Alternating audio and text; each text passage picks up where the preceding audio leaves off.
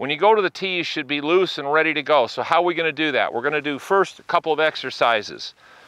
Your hands and knees, pike your legs up, try to put your heels on the ground and stretch out your legs and your hips. Hold that for a few seconds. Then do some type of exercise. Straighten your legs, bend from your hips, use your club to balance you, use 2 clubs, stretch your hamstrings.